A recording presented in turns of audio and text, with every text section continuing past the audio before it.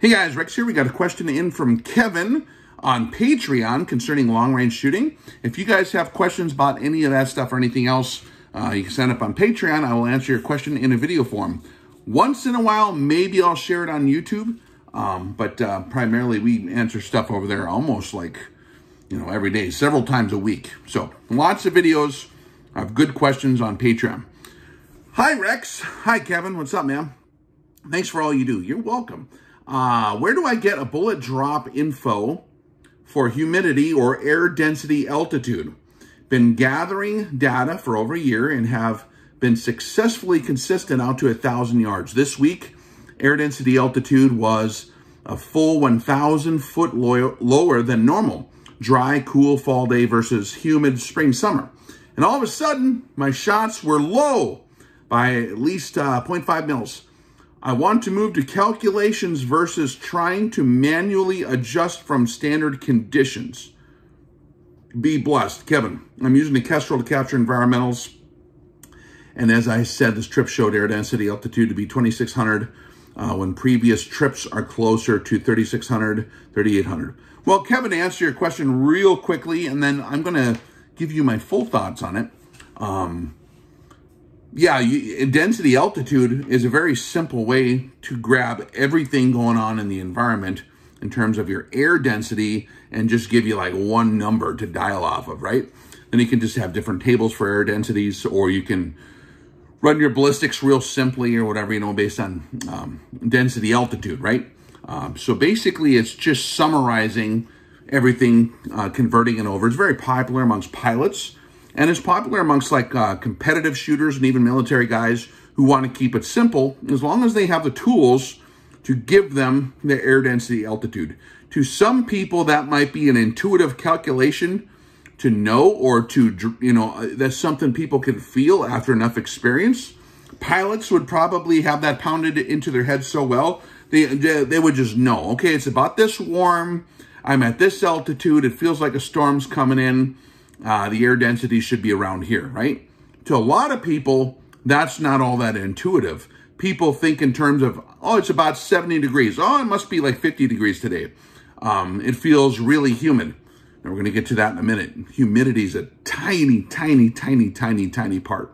They can, they can think in terms of barometric pressure. Okay, a storm's rolling in, the pressure must be dropping. How much does it drop? You're going to have to be somewhat of an environmental scientist or a meteorologist, to have a good intuitive idea of what the atmosphere is like intuitively. There's other reasons people break it up into individual environmental components.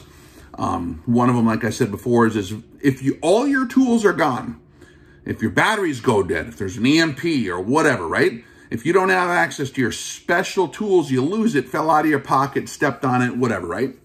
If you don't have those special tools, it's still very intuitive, even to someone who's not a shooter, to be able to figure out what the temperature is. Just, okay, it's about this much. Or what general area you're at. Okay, I'm in this particular valley from, looking at our maps or just being, familiar with our area. Like, I know that this has got to be around 6,000 feet or whatever, right? Or like, oh man, it's flat out here. It's totally 800 feet on this side of the state, right? So you can get close enough to make a good shot. So if you are asking for humidity, where do I get bullet drop data info for humidity or density altitude? Maybe we're conflating some terms. It's a little hard to decipher the exact question, I guess. Humidity is going to be factored in to some things, like if your Kestrel's telling you what your air density is, then it's taken into effect everything, right? If you have it set up that way, there's a whole variety and different generations from the old days working up to modern stuff, and God knows what they're going to come out with next week.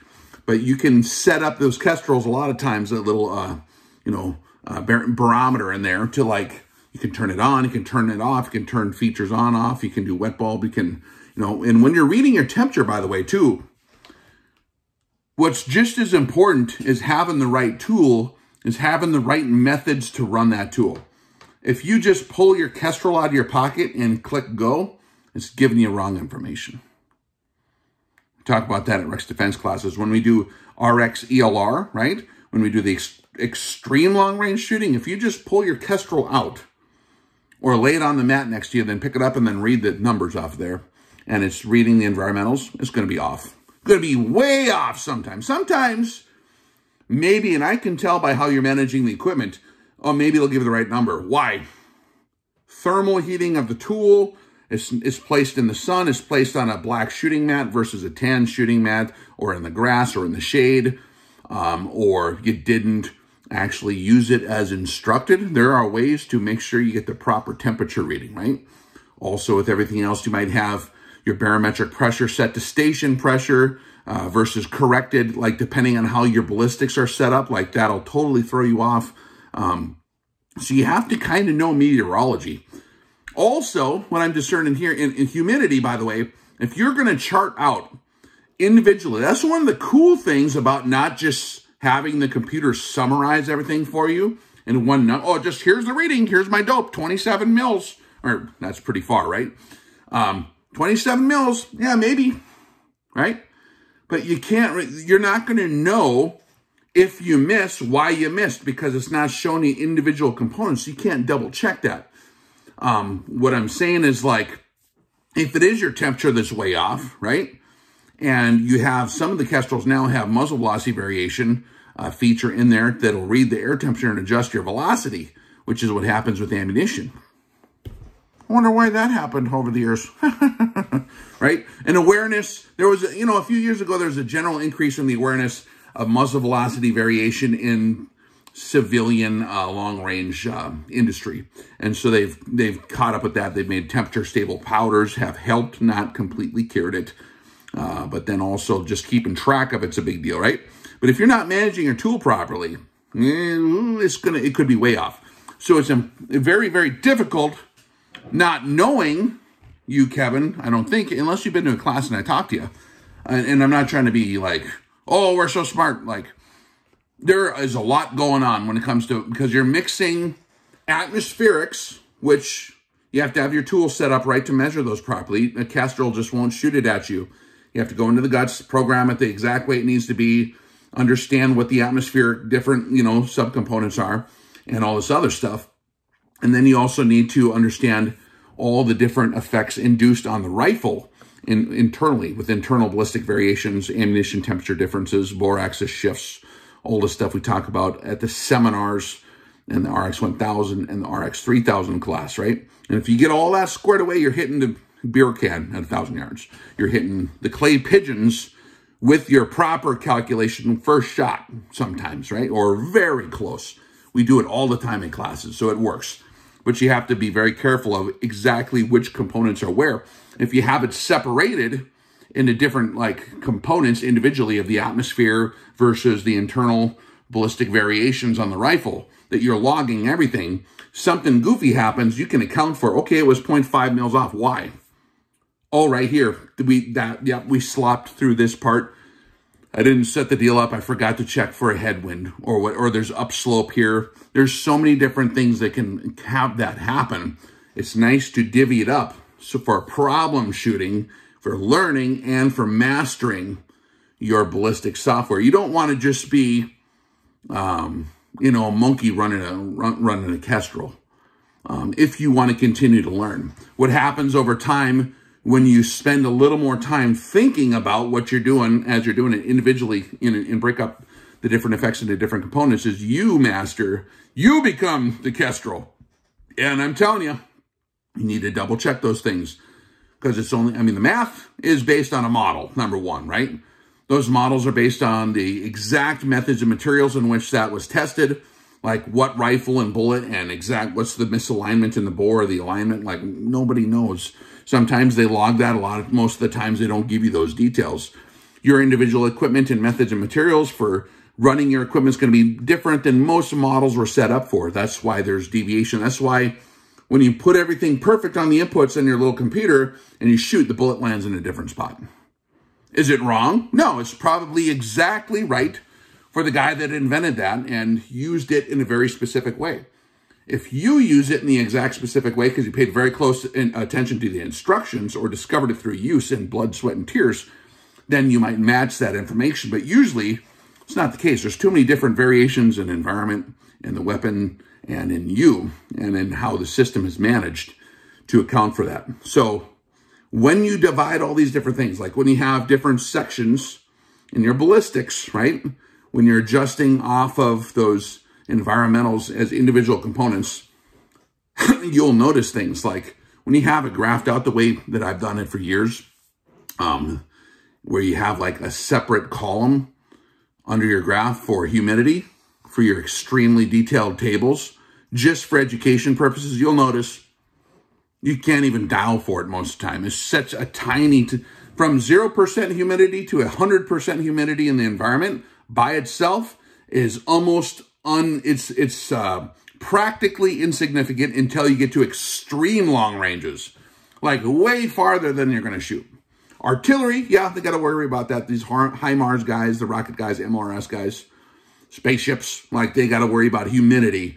But for small arms fire, I mean, I'm talking at 1,000 yards, you sort of press into a click. Like you don't give it a full click, you just press into it a little bit, right?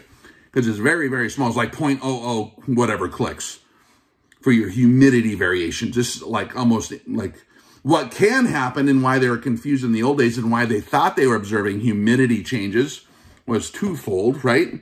Number one, it seemed like the air was thicker or thinner because of being humid or whatever. They actually got that upside down in the field manuals. I did a video on that like 10 years ago, right? On how the FM23 got it upside down. Actually has a reverse effect. They forget about things like barometric pressure with weather systems. When you have a humid weather system rolls in, you know, then you have different barometric pressure trends that tend to come in with moist weather, right? Like rain, or then like when you get a high pressure system, then you have a different kind of humidity, generally speaking, not all the time. So it was misattributed because they weren't individually chopping it up. They weren't scientific enough in the small arms aspect. Field artillery has always had that squared away. You can read the FM 6-40 where they chop it up into different blocks. Their firing tables are very detailed and they actually understand all those individual components. You talk to a guy that does the calculations for artillery and they've known that for 100 years, right? Humidity, you don't really need to worry about humidity with small arms, unless you come to an RX ELR class, then we dial it in because it is a little bit.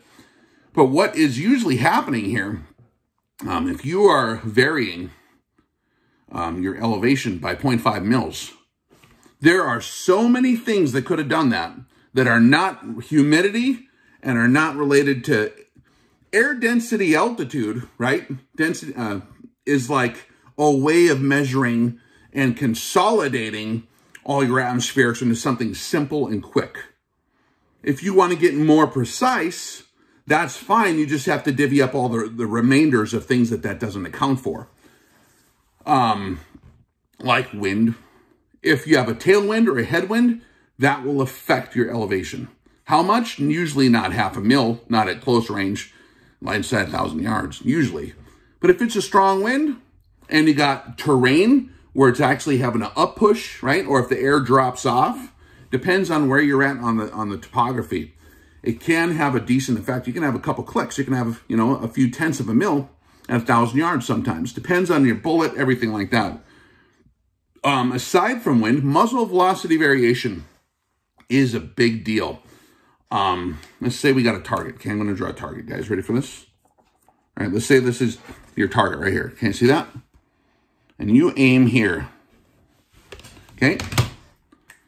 Let's say that your cone of fire for your rifle shoots 1 minute of angle. Let's say this is 10 inches wide.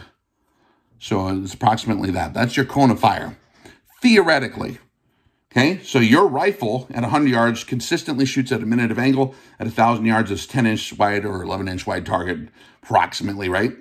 Is going to be about like that, okay? Problem is, wind deflection, if you have left and right wind, is going to move you like this.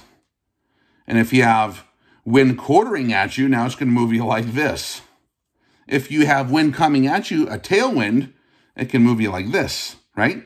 So this is upward and downward deviation beyond this center point here, right? So now you got to account for that potential deal. So you have to be doing a wind log if you're really going to get really fussy.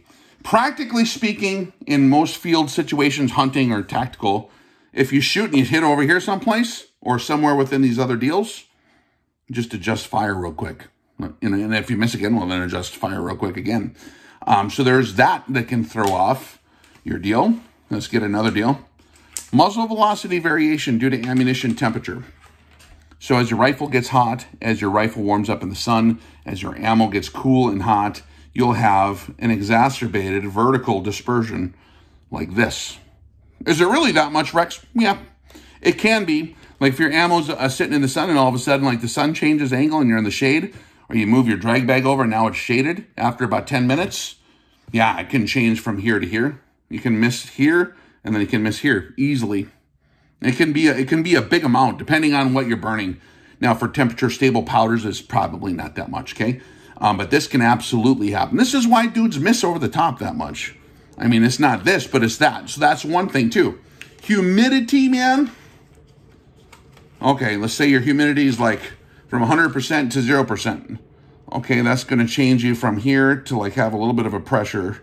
I mean, not even discernible. Basically, you're in the same spot if you quantify it and mathematically figure it out for most situations, most projectiles, okay? There's all kinds of other stuff going on.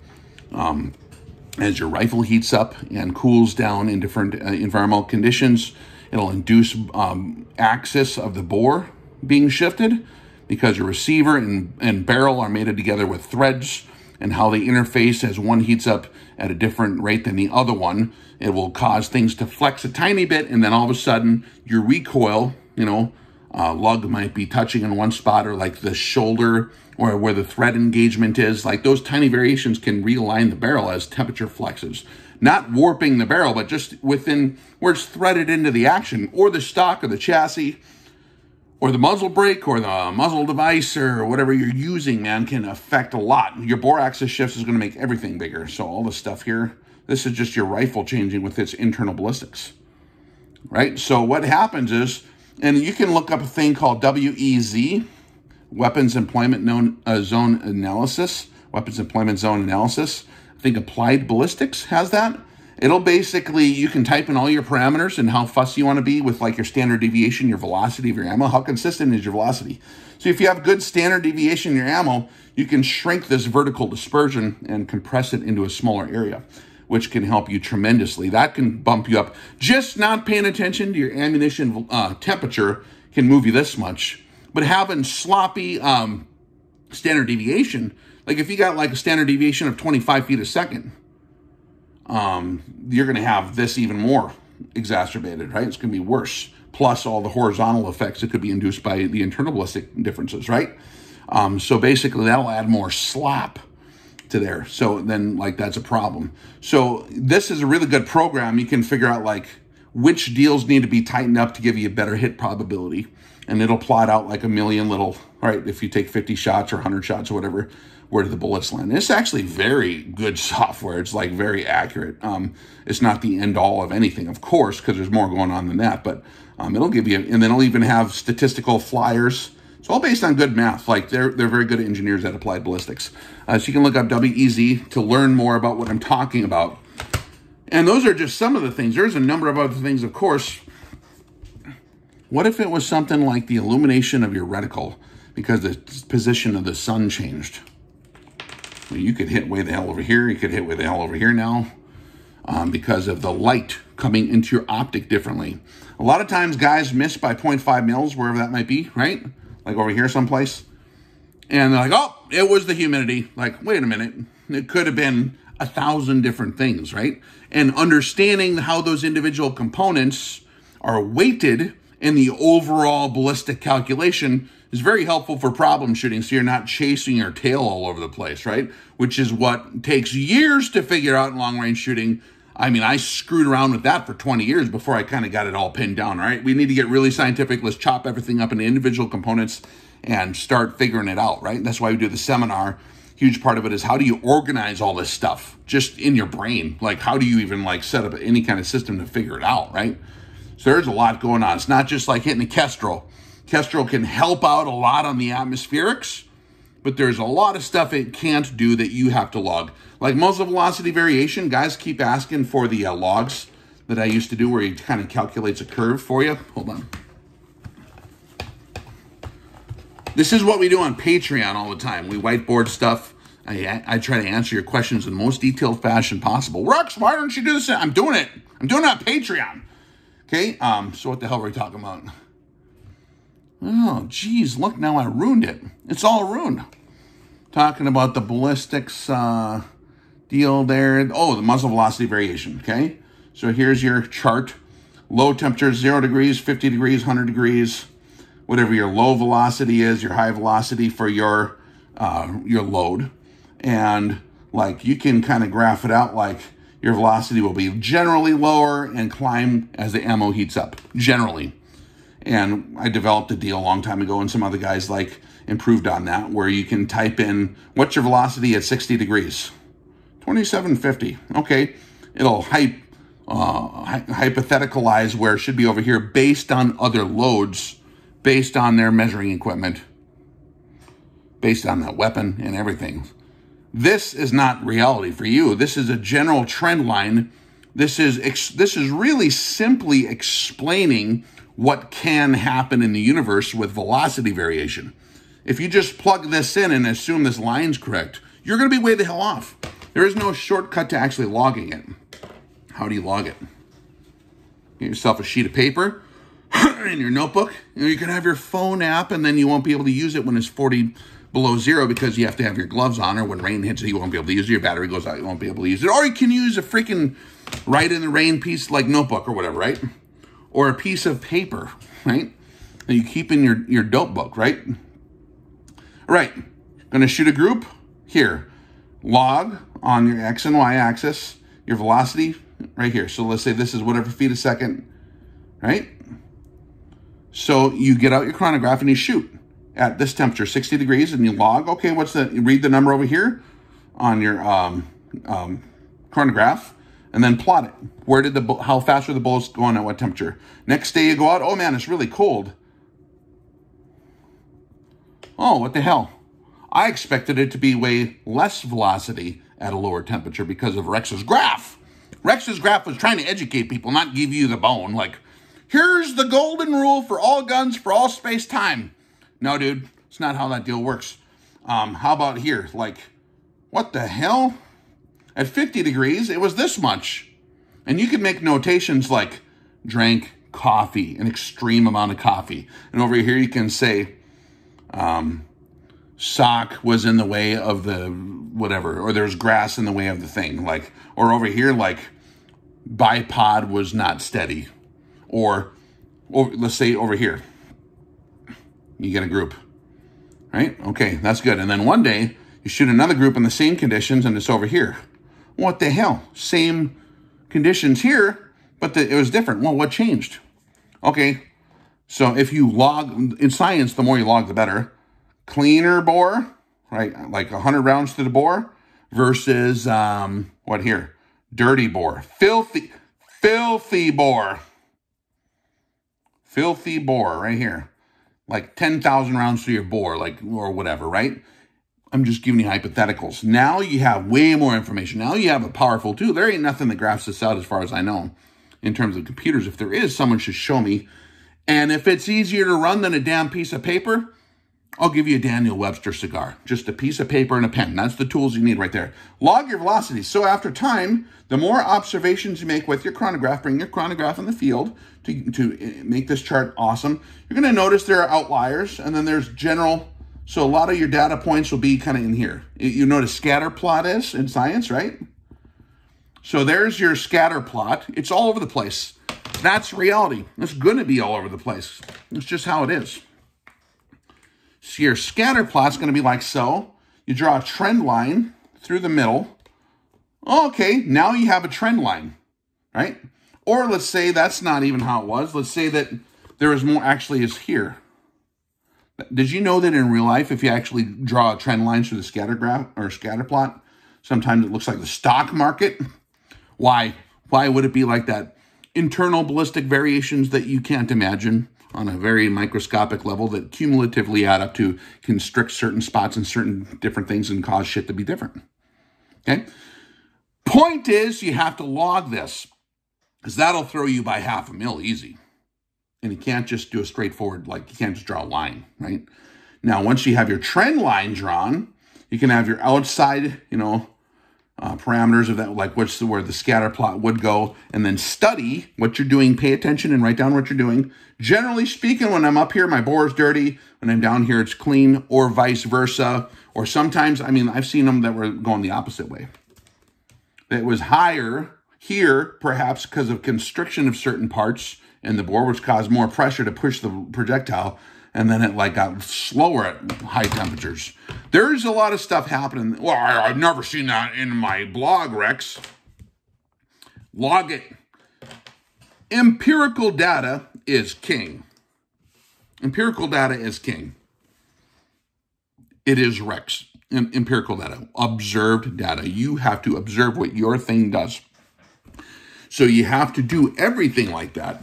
Velocity, if you do a table like that, you can account for bore conditions. You can account for all the internal ballistic variations that happen. Basically, this is your velocity variation system for all things. If you log more, right? You're not just logging the air temperature, you're also logging the bore conditions and your shooting position, what kind of coat you are. I was wearing a fluffy winter coat this day, and it's a big Magnum, and I was doing free recoil. That'll change your velocity. If you're holding it with a t-shirt on real tight, managing the recoil, totally, it'll adjust your velocity, man. I think Frank Galley talked about that before, like years ago.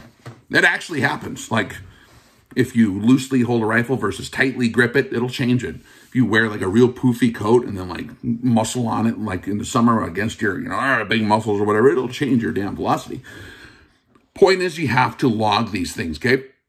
So your 0.5 mil deal could also be that. Also, being misaligned from the scope, having the sun change its position, can not only change the illumination of the reticle in the scope, it can also act as a lens from thermal variation in the air coming at a different angle. There's different lighting effects in the atmosphere that'll change your perceived point of aim. And you might have lensing in the atmosphere, right? So all those things will increase that deal. So when you have, remember how we had all the different intersecting circles of different effects? That's just the way shooting is. That's why people miss, okay? The more you figure out what the hell's going on and the more you log, the more you can reduce that until you hit the beer can every time, right, guys? Or a lot of the time, not every time, okay? You're going to have stuff adjusting here. You're going to have some of the stuff here. Some of it's going to look like this. Some of it's going to be skewed like this. Smiley face patterns. You might have, I'm serious, like there's all kinds of different effects. And then like, okay, here's your wind. Here's your spin drift or whatever, like there's a lot of stuff that's going to be intersecting over your target. What you need to do then, okay, see that? Now we're going to erase that, is you need to summarize that. You need to summarize the sum total of everything into one overall actual cone of fire, which might be this big instead of your theoretical, which was only this, well, shit, like that big. Like your 1 minute cone of fire now actually at distance, at whatever distance it is, based on all the stuff, might be bigger. Okay? So now when you shoot and you miss over here, oh man, I'm high and right by whatever mils and, did you miss, or were you holding perfect for your average and a shot went here because your cone of fire is different? And the next time you shoot, it's here. If you didn't change your hold, you keep your hold the exact same, right? What guys will do is they'll hit here and then they'll assume, oh, I need to aim this low. Okay.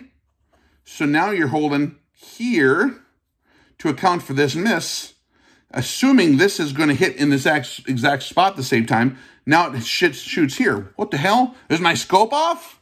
It should have hit exactly here. No, you forgot about the cone of fire and your dispersion of shots within that cone of fire. This was on the outer edge because statistically it's going to land somewhere in the circle, but you over-adjusted because you didn't account for that. So when you're adjusting fire at longer ranges, there is a strategy you can employ, right? If you have larger cone of fires, so you want to hit here, right? And let's say you miss here. Well, if your cone of fire was like we showed before, and assume it could be like this, right? Or it could be like this, guys, right?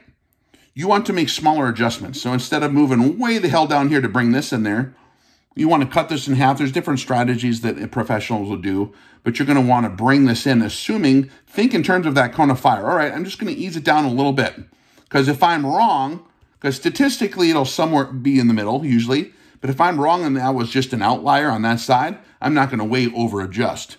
So some guys will cut that in half, right?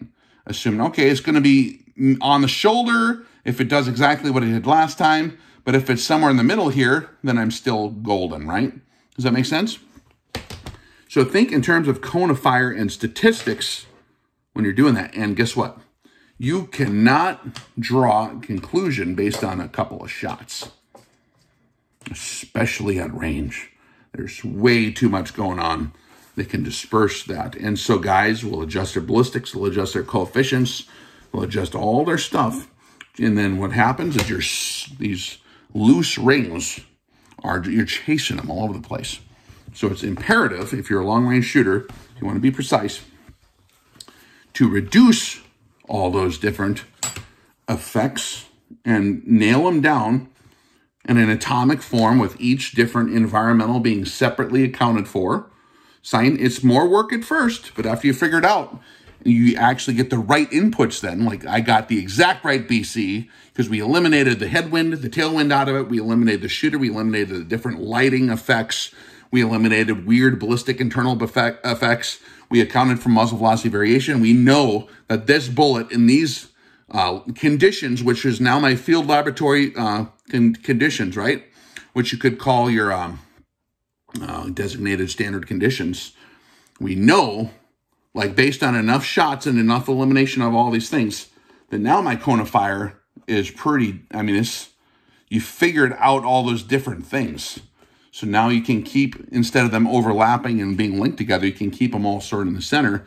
Now you have a lot more high probability of actually hitting what you're aiming at when you develop a firing system with the proper numbers where you're not chasing your tail, is what I'm saying, okay? You still want to employ all those things. There's a lot going on. Or get a semi-auto and just fire one, and if it misses there, adjust down, over, fire, and if it hits, and you over-adjusted, and you send it, well, then just keep, you can make up for that with firepower, too. That's why they invented machine guns, man.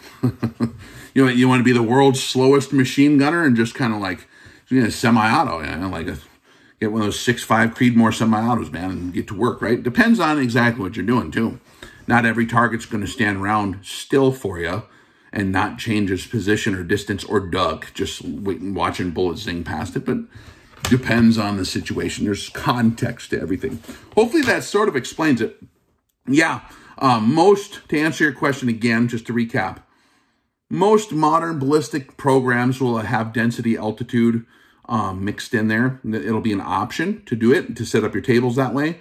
Or humidity will be accounted for in a lot of them, especially if you're running a Kestrel, right, that has all the environmentals in it. The ones that are hooked up to phone lines, man, it depends on where you're at. I'm never where the phone works. And there's not a laboratory around here that would give me the proper environmentals for my area. So I don't like the phone-based ones just because they're not where I'm at. And the environment changes so much. When you're 100 miles from the airport, it's picking up the temperature at the airport, not in my yard or whatever, right? So that's something to consider too. But so yeah, they have stuff that's doing what you're asking for, but what you're asking for might not be what's going on. There's a lot more going on. Log everything. Go through the Sniper 101, right? Those are all moving over to Patreon, guys. If you want to catch those, they're going to be all on Patreon pretty soon. I'm uploading one per week over there. I got a bunch of them over there already. And then once they're all over there, I might just to salvage the other channel as we get more stupid with our politics. I'm going to get rid of them on the public channel. But study the Sniper 101 stuff while it's there, or come to Patreon. We can show you how to do that stuff. Basically, the system, the logic of the system hasn't really changed, right? How you log stuff.